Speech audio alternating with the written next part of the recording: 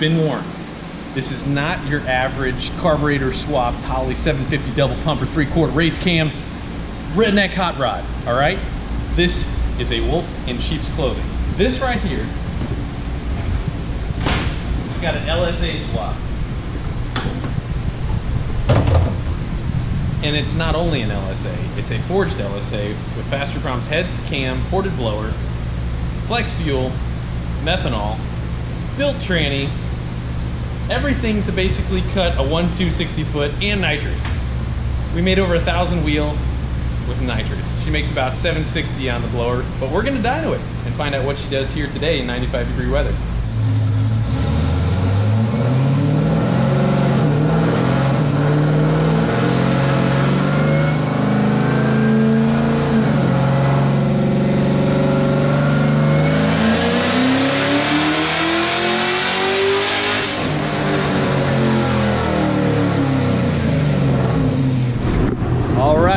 Shakedown here, we got 737, 749 torque.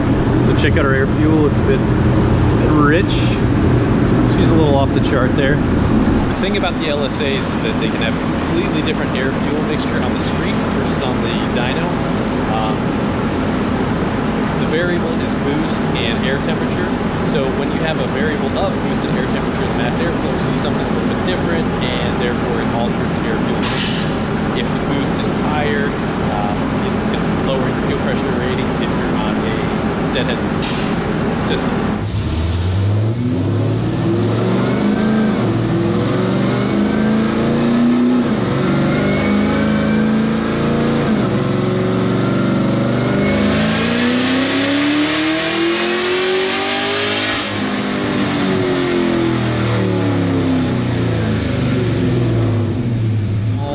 This little 1.9 liter blower is taken here. Got about 16 pounds of boost when she rolls on. Makes about 14 pounds right there. Cleaned up the air fuel, picked up about 16 pound-feet of torque there. We've got a couple areas that picks up a little bit more underneath the curve. There's 22 and 23 right there. Still got a little bit more to do on the air fuel, but we will always check and test on the street to make sure everything is exactly the right way. So this is that G8 shifter right there where you can kind of paddle shifter up and down. Not really a paddle shift, but it's kind of a up and down button so you can shift it. It's like, it's pretty sick.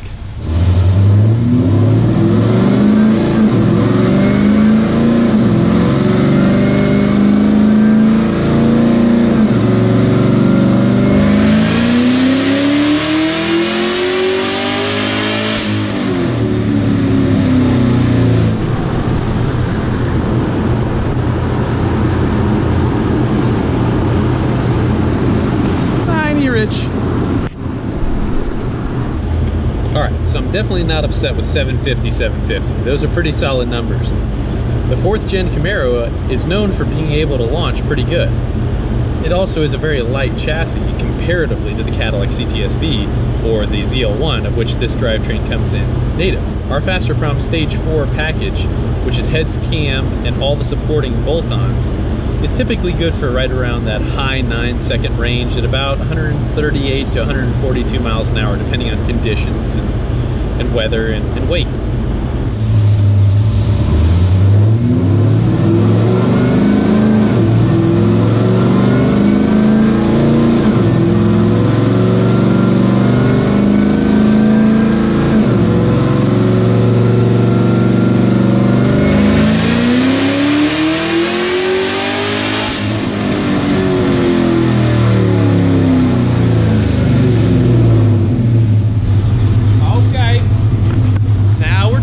Now we're talking.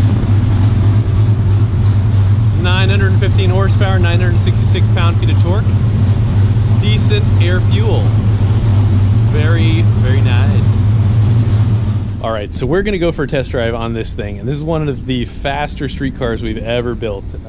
It's very much like a CTS-V with all the power and all the goodies, but it is so much lighter than a CTS-V. So it's crazy fun, and it's we'll take you all for a ride, and it's definitely a handful to ride. James has driven it a little bit before, and she's you know, like I said, she's a handful, but we're gonna have some fun with it. it kind of goes where she wants to go, and we're just gonna see if we can kind of wrangle this bull. So we did a little something for efficiency. So whenever we spray it and we have our purge, you know, normally people have it so that they can kind of see it on the windshield or somewhere where you can kind of, you know, see how much you're purging and if it's clean and whatnot, but we're not really about that life. What we were wanting to do is basically use that coolness to cool our air charge. So we actually took our purge down in here, and we have a bunch of holes going in here, and these are basically our heat exchanger. So our purge, we're spraying our nitrous on our heat exchanger to kind of cool the air charge a little bit more. Just a small little thing that we can kind of do to make it a bit more efficient.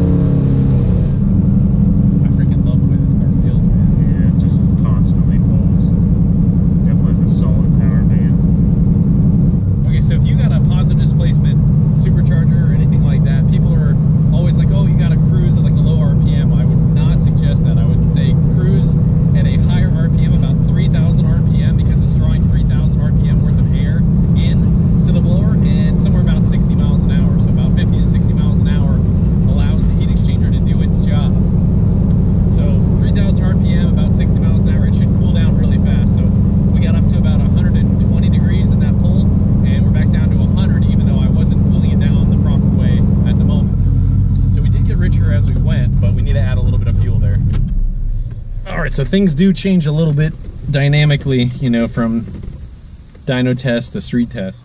And so check the boost out. So we got, that was like right about 14 pounds in second at 6,000. And there's 5,800, 5,900. We gained a full pound, and then it was about to gain another. So yeah, I think I need to add about 5% fuel. I think we'll be pretty good, but this car gains boost as we go, and our air temperature really was pretty good. 127. Oh, actually 143, 148, 151, and then it took, geez, that was only like 30 seconds to get back to 107, so not bad at all.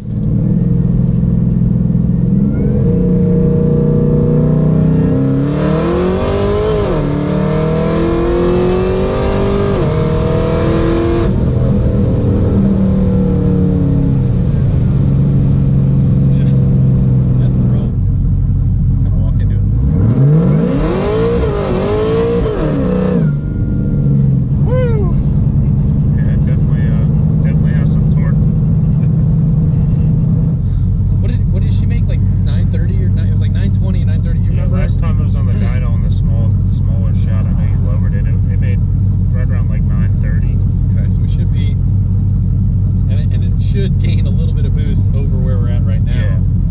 Loaded on the street, at least from what we saw on blower, we were making more boost on the street. Then so loaded on the spray. Yeah, loaded on the spray on the street. Yeah, it should do another, like, basically at least 4 pounds over what it did on the dyno. So, which is impressive. Yeah, it's a handful.